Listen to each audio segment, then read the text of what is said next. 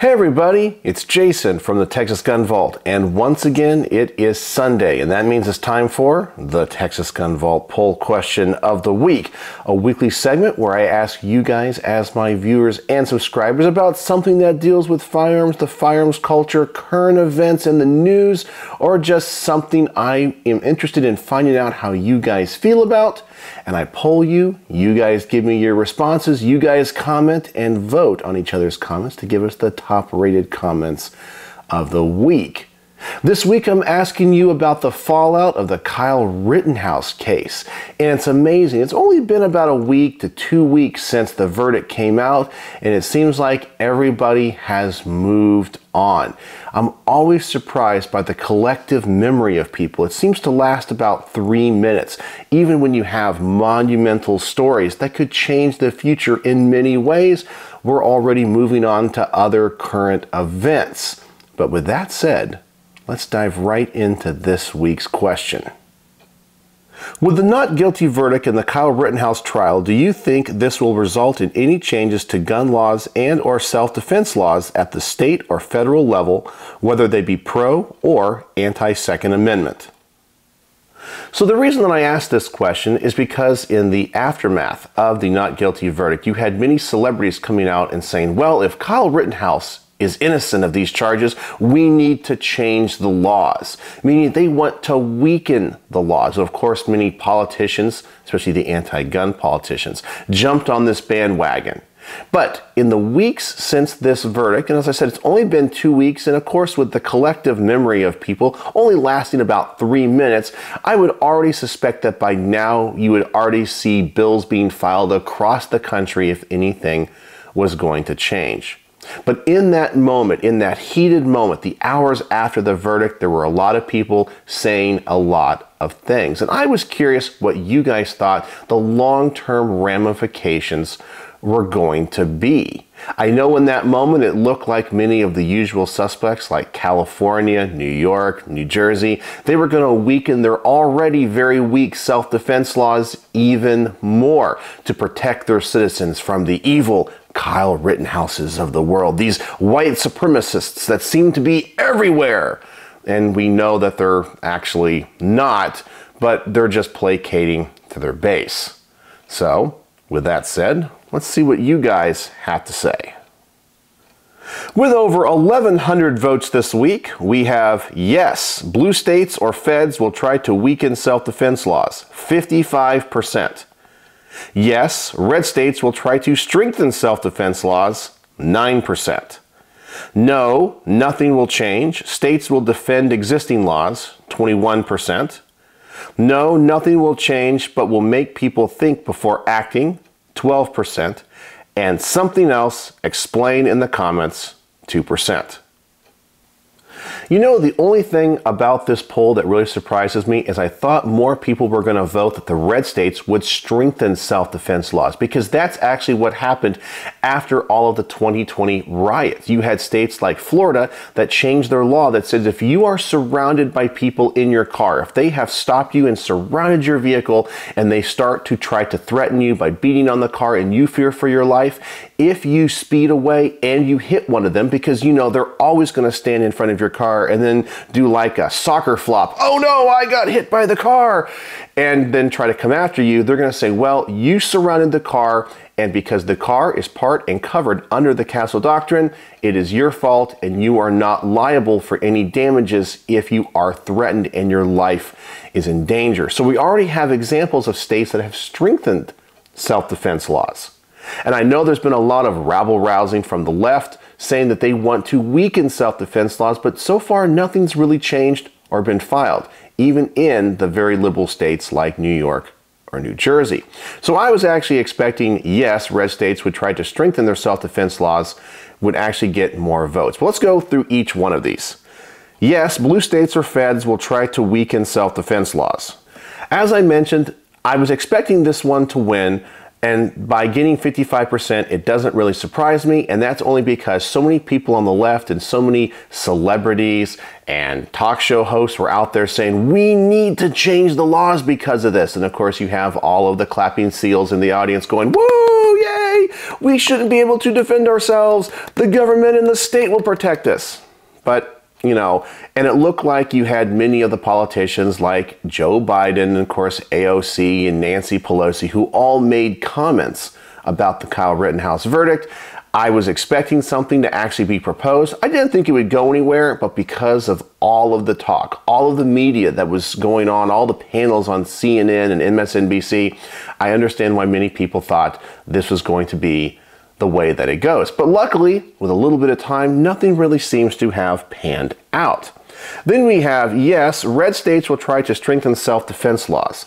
As I mentioned, we already have examples of this with Florida, and they have strengthened self-defense laws, but only 9%. I actually felt that if I was going to vote in the positive or the affirmative, I was going to vote for this one. Being here in Texas, I know many people really defended Kyle Rittenhouse, and I kind of expected a red legislature to pass better self-defense laws and making sure that if somebody was involved in an act like this, that they would be defended.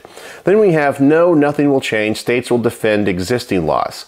And that one I think kind of covers both pro and anti-gun laws. You know, for example, the blue states will still say, well, our laws that really have very weak provisions for self-defense, we're going to defend those, and then the red states are going to defend their castle doctrines and so forth. And if I was going to vote in this poll, this is actually the one that I personally would have voted for. Then we have no, nothing will change, but will make people think before acting. I actually think in reality, this is the one that is going to actually pan out the most. I think that, of course, in the future, because things are cyclical, we are going to see riots. We're going to see things in the future like what happened in 2020. And of course, people are going to go out and to defend their communities, as they should. They have a Second Amendment right to do so. And as I've mentioned in previous videos, you have to weigh your actions against the possible consequences. You have a right to go out there and defend your communities, but you have to decide, is this the hill you're going to die on? But now with this verdict and the possible ramifications, I think many people are going to think a little bit more before they act. Maybe it's going to embolden people, or maybe it's going to make them be a little bit more reserved. But I think in reality and in practice, this is the one that is going to actually be the most realistic outcome. And then we have something else explained in the comments, only 2%. So that's how you guys voted. So let's see what you guys have to say with the top rated comments of the week. With the top rated comment of the week, we have Coffee Killer, who said, I hope nothing changes. I hope states will continue to uphold existing laws of self-defense. And I completely agree, and I think this is, when it comes to the legal side of this argument, exactly what we all should expect. Then we have Brian B. This is a great question, and it's something that briefly crossed my mind after the verdict came out. We'll see how this turns out. And yes, time will tell, but we have a very short collective memory, and now we're already on to other things. You know, now we have the Omicron variant of the coronavirus, and it's just going to keep going and going. And that's what's in the 24-hour news cycle now. Kyle Rittenhouse is long and forgotten. This is something that I've learned in my personal life. If something bad happens to you and you're really embarrassed and you think that everyone's going to remember, they're going to forget in 7 days, because they're going to go off and think about other things. New things come in the news, whatever. So now Kyle Rittenhouse is over. We're going to move on to other stuff. And luckily, in that moment, in the heat of the moment, nothing passed. They didn't ram anything through. So I don't think legally anything big is really going to come of it. Then we have armed attorneys who say, we see a huge shift in tactics across the United States, not so much in red-blue states, but in cities.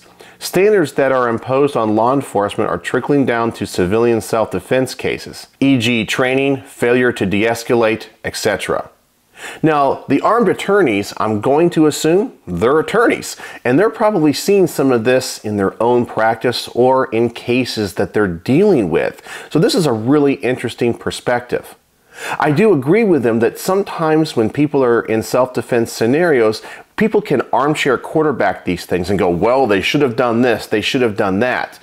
But somebody like me, or probably the majority of like you, I'm not in law enforcement. I've never been in the military. I've never been in any type of training scenario where I have to take down a perp or arrest a perp. It's just not something that I have prepared for.